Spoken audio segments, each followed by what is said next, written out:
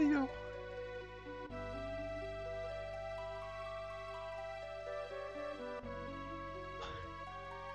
People only seem to want power. Do they really want to be like me? I wanted to learn so much more from you.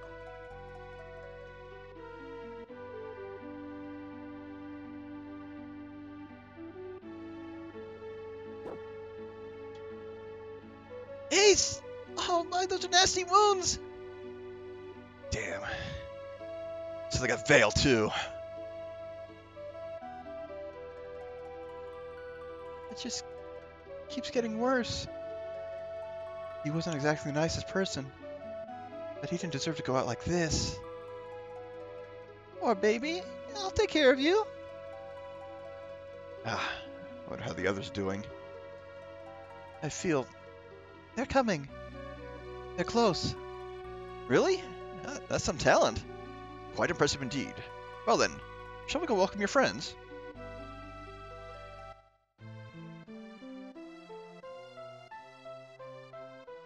Welcome them with Breath of Fire music.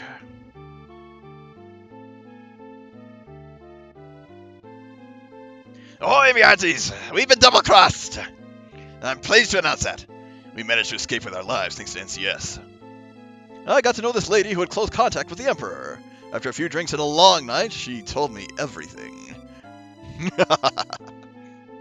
So, your dream of sleeping with a girl from Onyx actually came true! Hey, watch your mouth. There are ladies present. And Leo's gone. Dead. What? How? Kefka showed up and went ballistic. The Espers, too. All gone.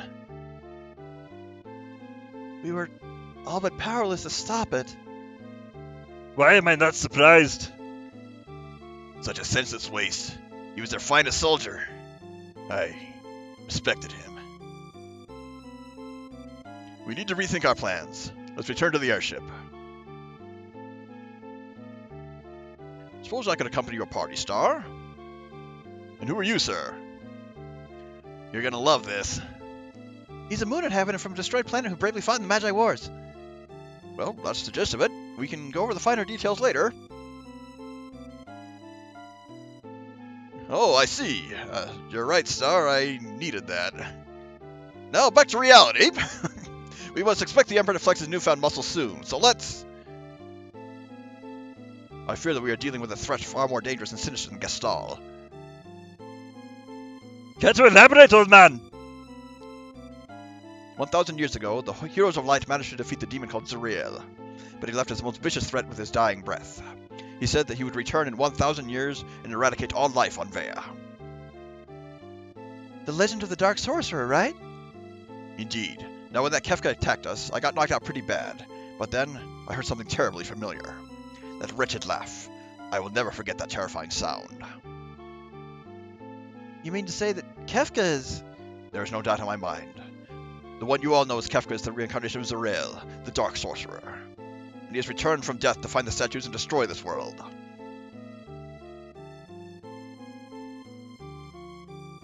So you're not making this up. Sorry, I wish that was the case. Moon inhabitants! Dark Sorcerer! If I knew you were going to tell me a story, old man, I would have brought a drink. Wait a sec here. All seems I did. Well then, here's to ye.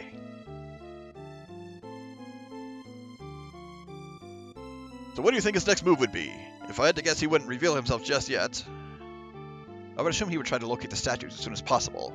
If he does that and absorbs the power used to seal them away, he'll be unstoppable. And to make matters worse, he has absorbed several pieces of magicite as well.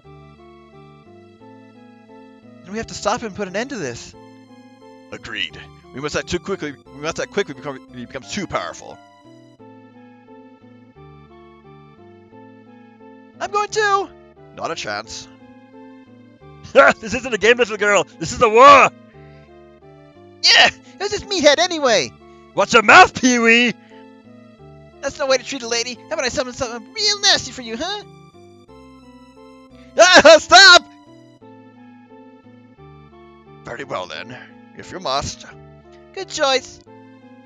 Alright, let's go! What's wrong, lover boy? How old are you? 8. Why? I'm joining the party too.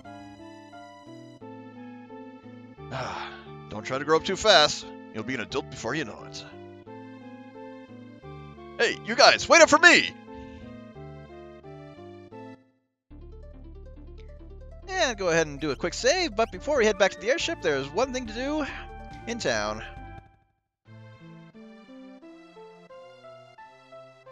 And, yep, talk to this guy. Greetings, I'm Klaatu, warrior extraordinaire from the Red Moon. First time I've been back here in years, and the village looks trash. What happened? Long cutscene. Klaatu? Is that you, Poulter?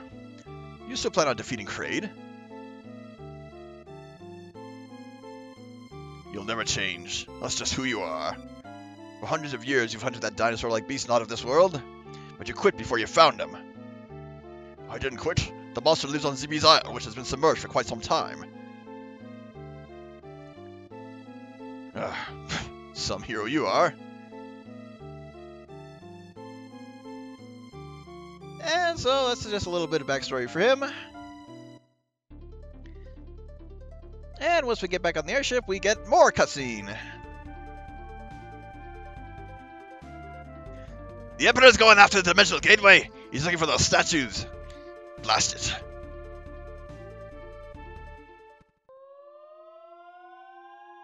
Oh, those foolish espers. Do you think they actually opened the gate for us?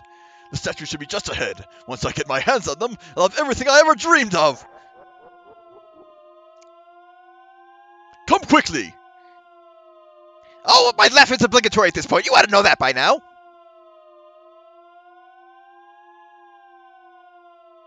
What's wrong, Damo? It's something terrible.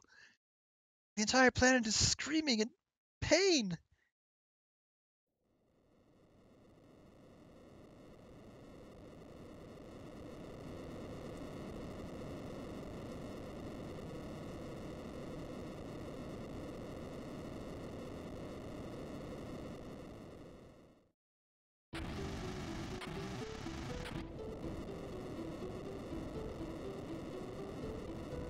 Yep. Now, that was an uninhabited continent. Why were there people there? Oh, to showcase the carnage and get us an emotional reaction, I guess.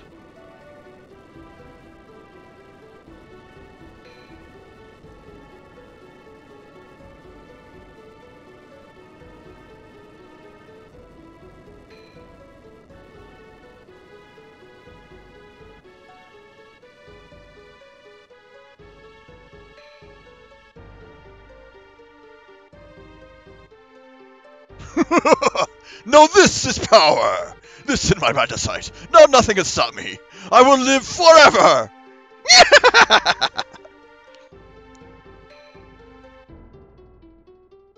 It's a floating island. They ripped it right out of the ground. We're too late. The statues have already been activated. That's them? The source of magic? The three statues' positions are extremely vital to their stability. If they should ever be moved out of alignment, the resulting imbalance of power would bring destruction and ruin to this world. What?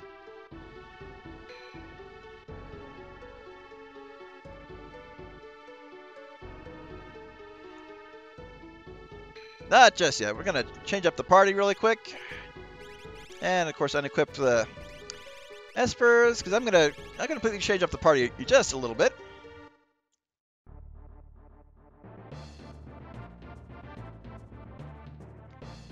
I want to bring in, of course, just some heavy hitters for the moment. And, yeah, these guys will do.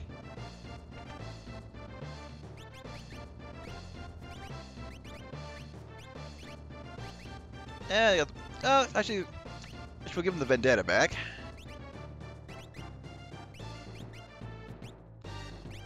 And, so that's good. In terms of relics, it's got the Ninja Set and Dwarf Bracer. Oh, Aurora still has the Talisman. That's okay. Because I do want to get into battles. Well, at least for one part.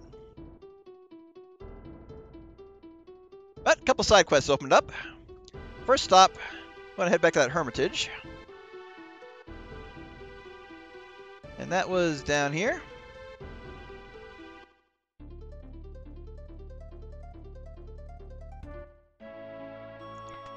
Come into the hermit's hideaway. The Dark Sorcerer's returned and the world is doomed! I truly thought this day would never come. Listen, I may be able to help you after all, but it's not what you think. I can transform this orb into a powerful weapon of light that grows strong as your HP increases. With it, you can help save this world that I've come to love. Please do not try to stop me. The choice is mine and mine alone.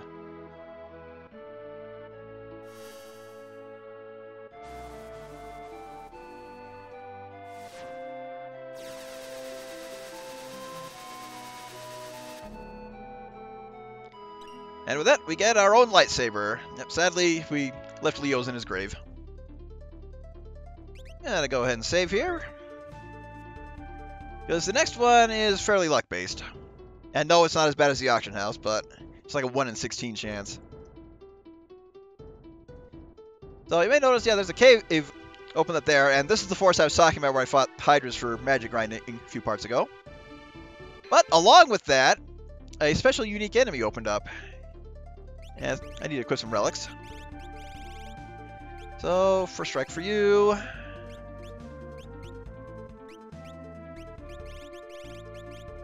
And I'm just gonna give a couple things. Yeah, power glove.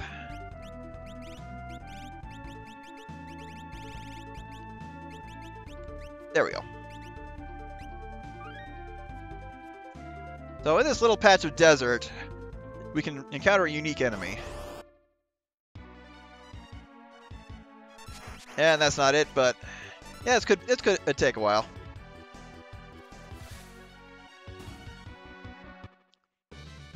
Meanwhile, nobody seems to care we have a skeleton in our party.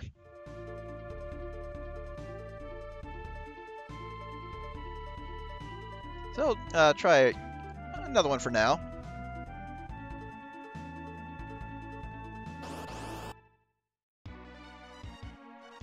And Sun Spider. Well, in this case, I'm going to cut out until I get what I'm looking for. I'll be back. Alright, so we've got the cute UFO, an enemy that only appears at this point. And pretty rare. This is about a 1 in 16 chance. I had to try multiple times to get it. But it's not too bad. Yeah, it does have high evasion, a lot of elemental resistances. Okay, but weak to lightning. I'll take that. But yeah, not too hard to kill. Reward, a little bit of experience. Okay, 10 spell points. Yep, that is the main thing to fight them for. So if you wanna bother fighting them here or fight the Hydras in the forest, they're probably the best way to grind magic points at this point in the game. Now, with that done, let me rearrange the config a bit. And now we can just hop right in here. Should have just saved while I was on that other tile. Oh well. So, Pirate's Hideout, complete with FF5 pirate music. And this is a little optional dungeon with some good stuff.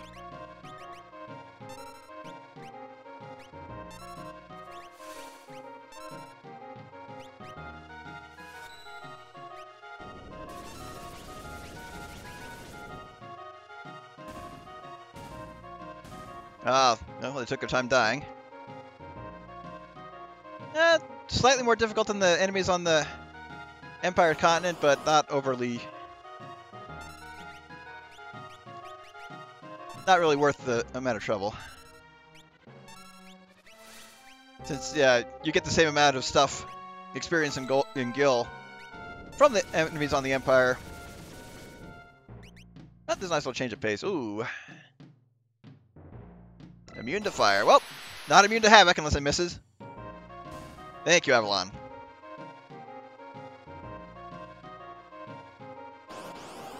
Encounter rate!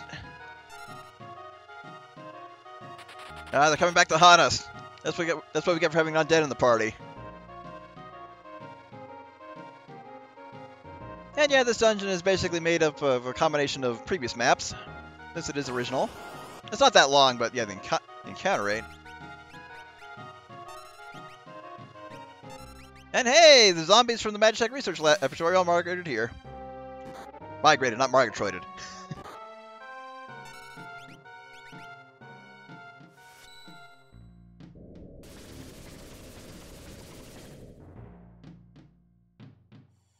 Oh, also immune to fire.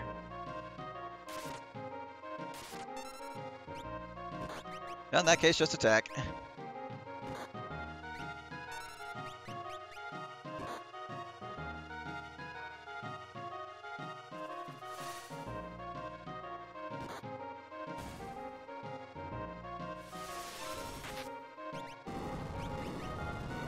I still got that blazing claw equipped. But not that it matters.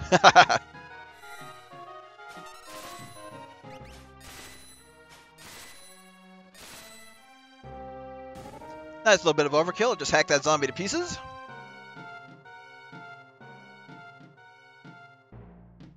And this is the last room. So the treasure room. That we got the shipwrecker, which is an accessory for Otis, which turns his jump into a gill toss. It's a crumpled note. Today I witnessed a metallic disc flying object while exploring the small patch of desert to the south. Yep. Flew away fast as lightning, and did not return. Needless to say, this was a life-changing and powerful experience. I know now that UFOs are real, and they're cute! But I did the UFO on purpose, just because it was easier to do so. Nice little bit of treasure, decent accessory. But with that, we are done in here. Does anyone have teleport? Thank you, Ronan. And one last little thing we can do before getting ready for some off-screen grinding is, well, since we did open up Miss Castle by clearing the minigame back at the banquet, well, now's a good time to check it out and see what we can find.